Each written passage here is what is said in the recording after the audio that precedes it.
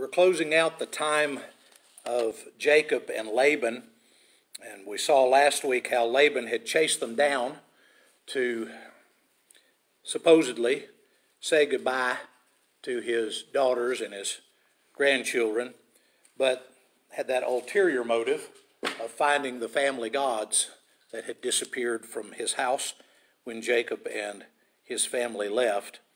Rachel was the one who had stolen and concealed those family gods, and when her father came into her to her tent to search her tent, she gave him an excuse that kept him away from where she was and where she was concealing them. So as far as we know, Jacob and his family go back to Canaan carrying along that sign of family power, the ultimate sign of his family authority, the family gods.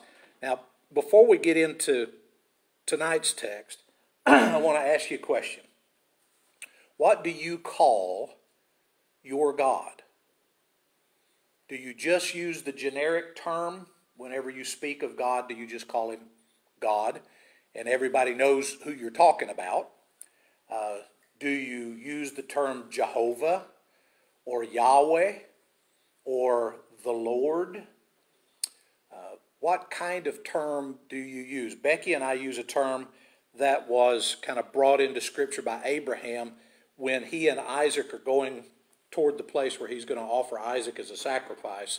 Isaac says, well, I see the fire and I see the wood, but where's the sacrifice? And Abraham says, God will provide.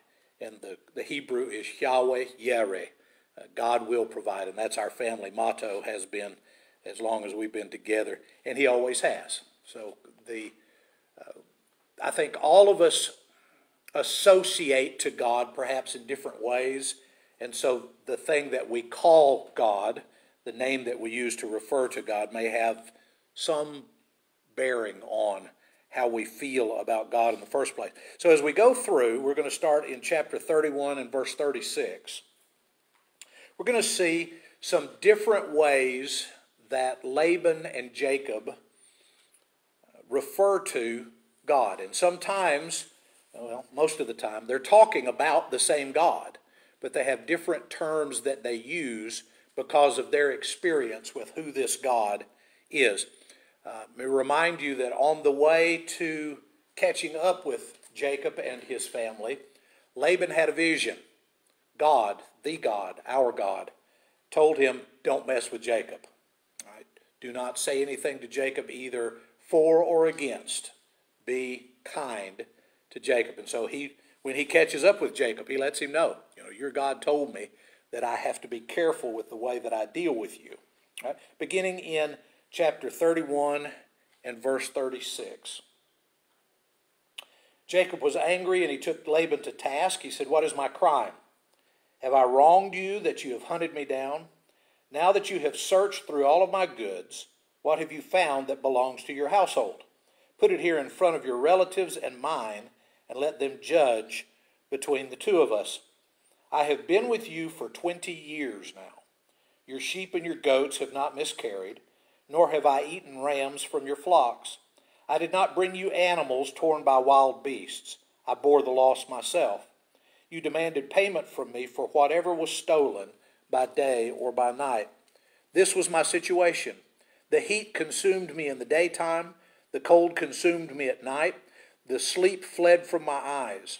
It was like this for 20 years I was in your household. I worked for you 14 years for your 2 daughters and 6 years for your flocks. You changed my wages 10 times. If the God of my father, the God of Abraham and the fear of Isaac had not been with me, you would surely have sent me away empty-handed. But God has seen my hardship and the toil of my hands, and last night he rebuked you. Okay? So the God's rebuke refers back to chapter 31 and verse 24. But what was it like for Jacob to work for Uncle Laban? He gives him a pretty long list of negatives, right? It wasn't a picnic, and we don't have all the information laid out for us as we go through, but here in retrospect, Jacob looks back and he says, all of these things you did to me in the last 20 years. You changed my wages 10 times. How do you trust a guy that just constantly changes the arrangement that he's made with you? The first thing that he does in an arrangement is say, if you work for me 7 years, I'll give you my daughter Rachel, but instead he gives you Leah. And then he says, well, you can have Rachel, but you've got to work 7 more years. And then he makes arrangements for him to stay another 6 years, another 7 years. And during that time, he changes his wages 10 different times. So when Jacob is making his plea, who is the innocent party as far as Jacob is concerned? Jacob is, right? You've treated me badly.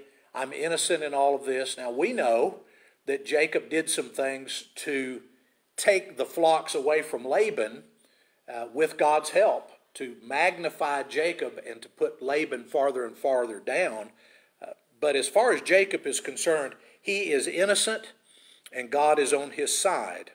And I want you to remember Abraham's statement to the kings of the plains.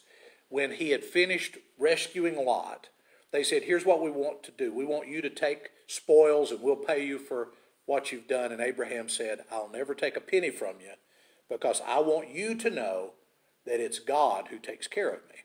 So Jacob has kind of the same thing going on here. You treated me badly, but my God took care of me in spite of all of that.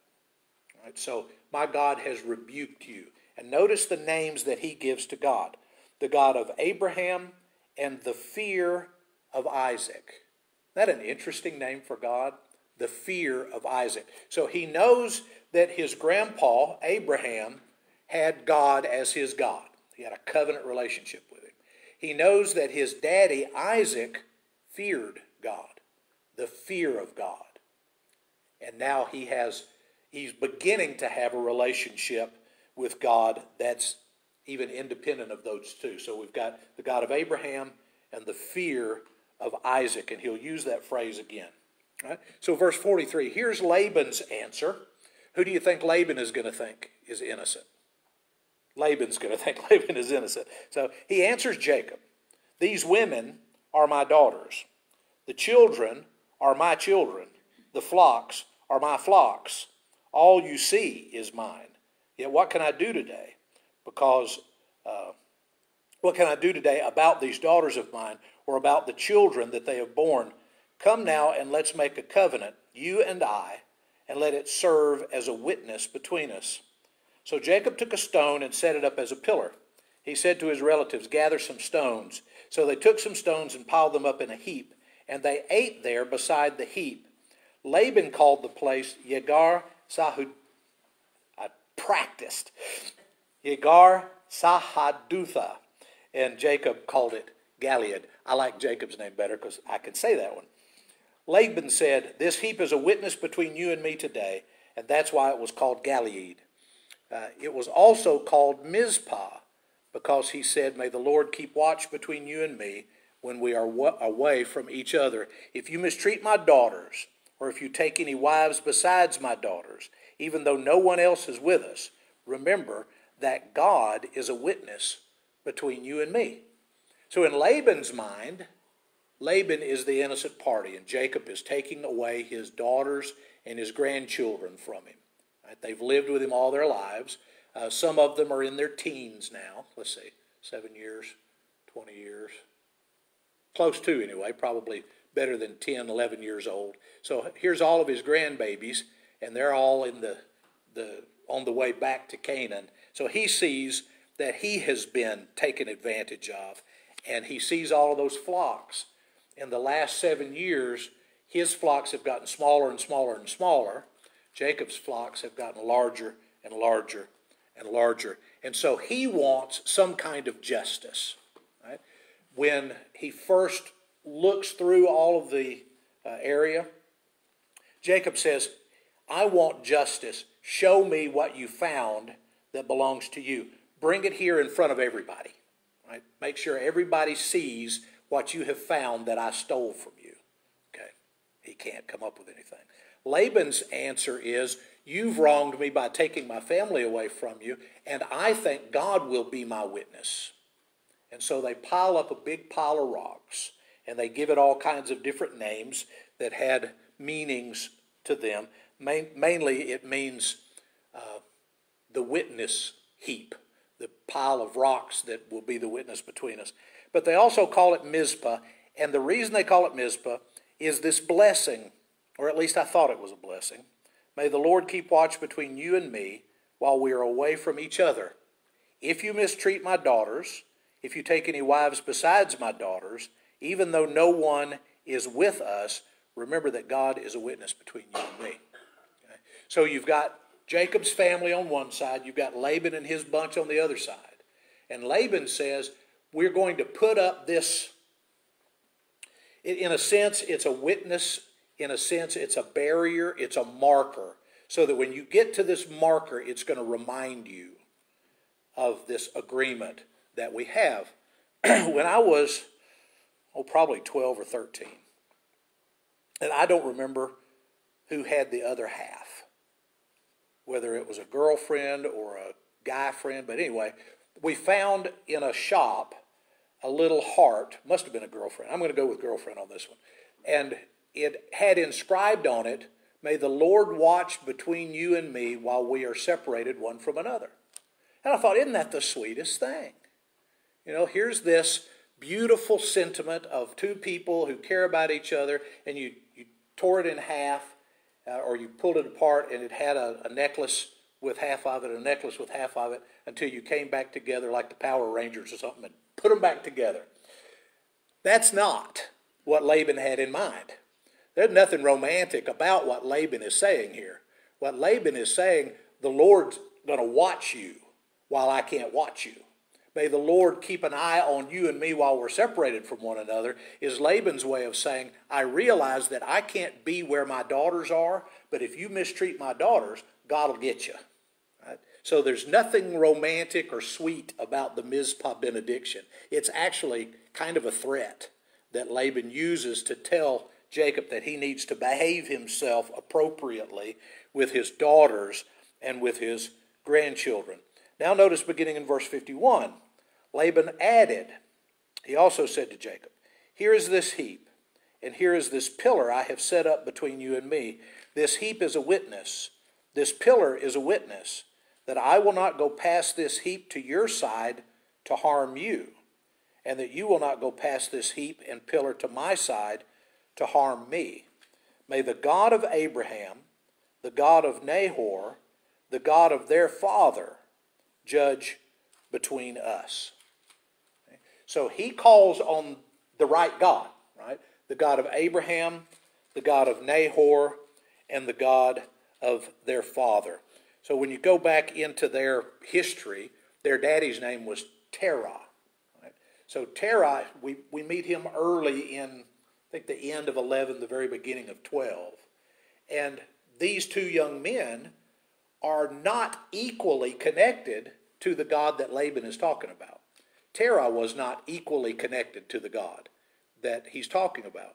Abraham was, obviously, he was called by God, he was led by God. There was a very special relationship with Abraham. But he calls on the God that Terah knew, the God that Haran knew, the God that Abraham knew, to be a witness between he and Jacob. So Jacob takes an oath in the name of the fear of his father Isaac. The fear of his father Isaac. He offered a sacrifice there in the hill country and invited his relatives to a meal. After they had eaten, they spent the night there, and then early in the morning, Laban kissed his grandchildren and his daughters and gave them blessings, and he left and returned home. So you have this bittersweet kind of departing from each other. He has called Jacob into an oath that he will not mistreat his children, and they have set up this line of demarcation. It's the demilitarized zone. When you get to here, you better remember that you promised you wouldn't come past this to hurt me. He's a little bit afraid of Jacob. He's seen what God does on behalf of Jacob. In the last 7 years, a lot of his wealth has been funneled out to Jacob. You remember he told Jacob, I have figured out by divination, I figured out by my soothsaying, by checking with my gods, that you're the reason that I'm so wealthy. And then 7 years later, he's figured out he's the reason that he's not so wealthy anymore, and that God is on the side of Jacob. Jacob knows it. Laban knows it. God is taking care of Jacob. So Laban says, you've got to promise me that you're not going to come back and do me harm. And on the same page, I'll never raise my family in arms to come after you. And so that's the way they leave it. It's not a happy, joyous occasion. They sit down to a meal together, and they spend the evening together, and then it's basically just having to say goodbye. It's almost like one of those occasions where you know that the children are going to have to leave, and so you spend the last little bit you can with them, and you love up on them, but you know they're not coming back. It's a horrible feeling, especially for Laban, but Jacob again comes out on top. We've got a couple more minutes. Let's go on into 32. Jacob went on his way, and the angels of God met him. When Jacob saw them, he said, this is the camp of God. So he named that place Mahanaim. So just reinforcing. Laban gets up in the morning, and he kisses his grandbabies, and he kisses his daughters, and he just goes home. Jacob gets up in the morning and begins his journey and is immediately reminded of who he is. He meets the angels of God. Now, we don't know who these angels are. Well, we're not given names. We don't know if these are the angels that went down to Sodom and Gomorrah in Abraham's day. We don't know if these angels have a particular relationship. We don't know if they were some of the ones that were ascending and descending when he was on his way to Padan Aram. We just know that as soon as Jacob leaves his meeting, he runs into angels. So you know that God is with Jacob, and God is keeping an eye on the things that are in Jacob's best interest. Now, we'll throw a little teaser out there for next week. Lord willing, we'll talk about Jacob going home. Who's waiting at home? Esau. So Jacob is not completely confident that things are going to go well when he gets back home and sees Esau again. But again, God will take care of all that needs to be taken care of.